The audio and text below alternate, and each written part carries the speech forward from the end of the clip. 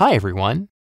In the last video, we explored the process of creating a spherical image sequence of the Terragen environment from the position and flight path of the aircraft. This image sequence can be used by other 3D software packages in order to light additional 3D assets, such as the beauty paths for the 3 aircraft in our shot.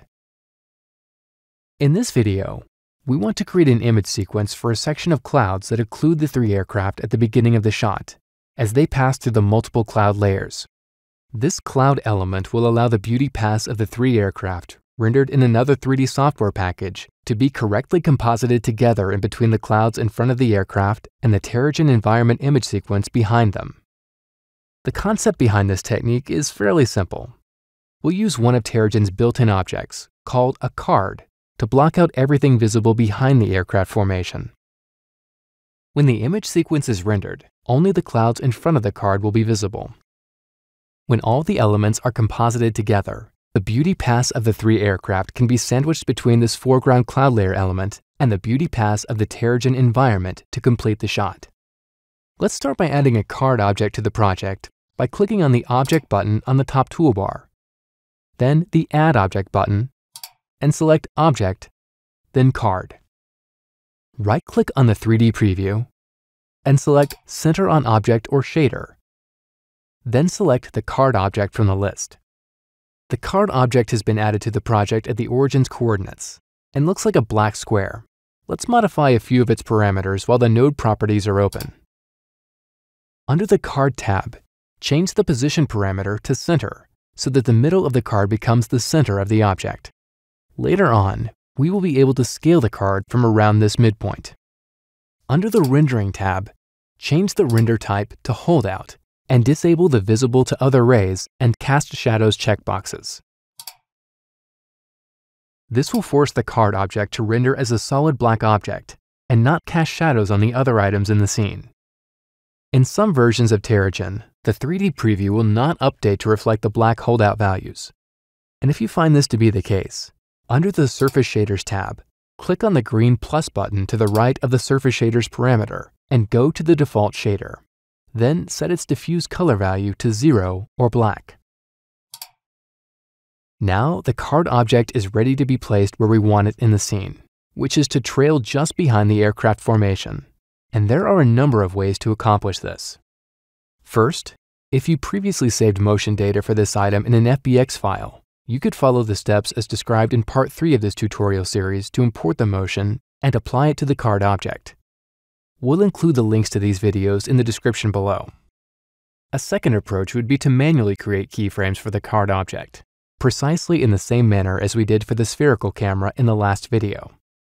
We'll include a link to that tutorial as well in the description below. For this video, we'll take advantage of having the 3 animated aircraft objects already in the project and simply copy and paste one of their motion paths to the card object, and afterwards apply a small offset to the card object's z-axis position.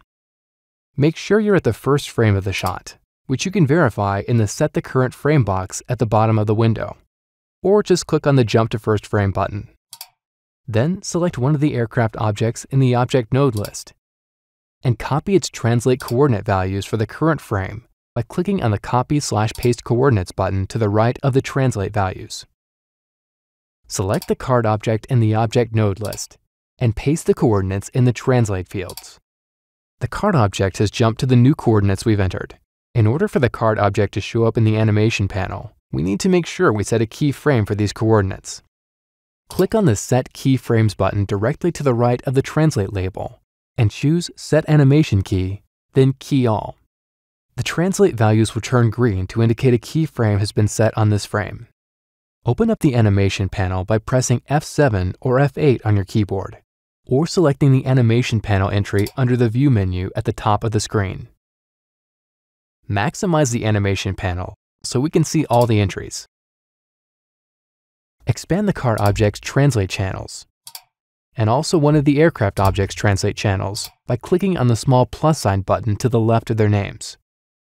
We want to copy each of the translation channels from the aircraft one at a time and paste them in the same translation channel for the card object. Select the aircraft's X channel and click on the Fit to Curve button at the bottom of the animation panel in order to see the entire motion curve. Click once in an empty area of the curve editor in order to set the focus on that pane. A faint dotted line on Windows or a blue line on the Mac will show up around the curve editor pane, indicating it has focus. Then press Ctrl-A on your keyboard to select all the keyframes on the X channel. All the selected keyframes will turn orange. Now press Ctrl-C on your keyboard to copy them to the clipboard. Select the Translate X channel for the card object. Focus the program's attention on the graph window. Select all the keyframes and press Ctrl-V to paste the keyframes from the clipboard into the current channel, starting at the current frame. Repeat this procedure for the other two Translate channels.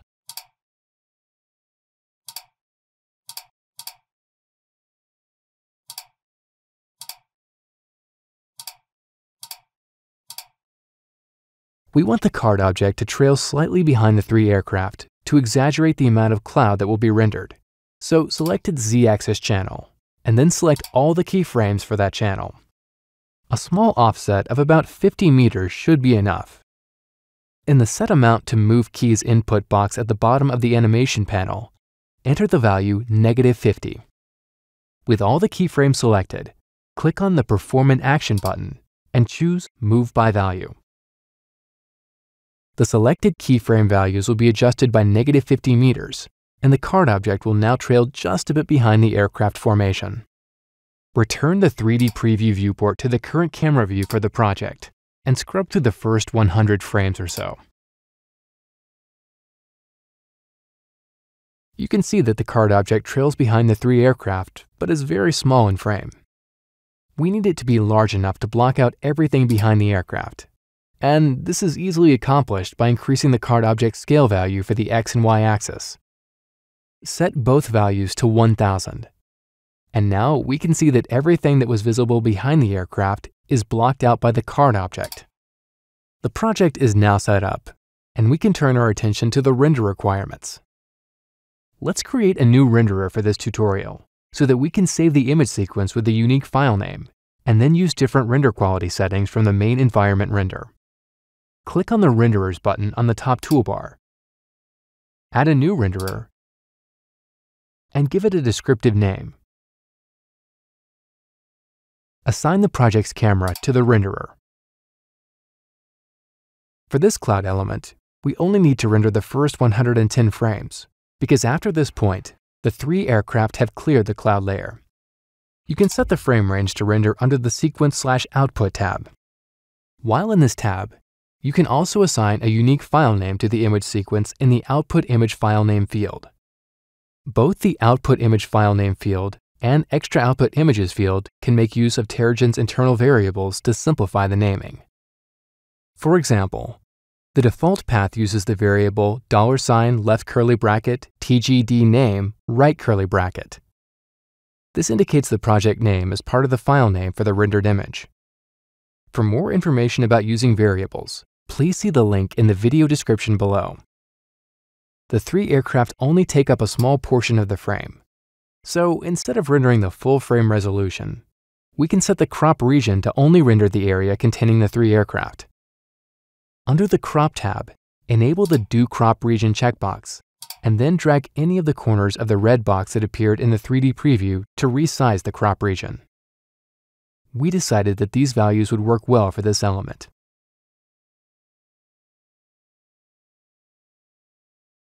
Under the Advanced tab, set the Ray Detail region to 360-degree Detail Optimal, so that all the lighting conditions, reflections, and shadows are calculated all around the camera and match the main environment render pass.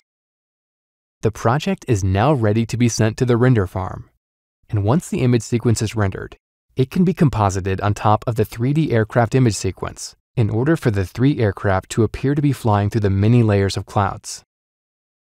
With this video, we've come to the end of this video tutorial series, exploring the process of using Terragen in a visual effects pipeline. We've learned how to import camera and object motion files into Terragen from any 3D software package capable of exporting FBX files as well as 3D objects in a variety of file formats.